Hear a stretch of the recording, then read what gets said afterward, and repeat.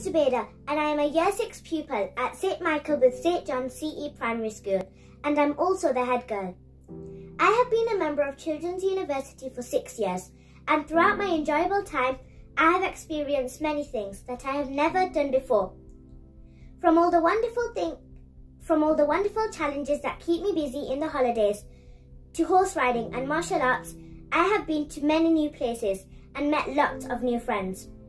One of my favourite activities that I have been doing in Children's University since 2014 is Cooking Club.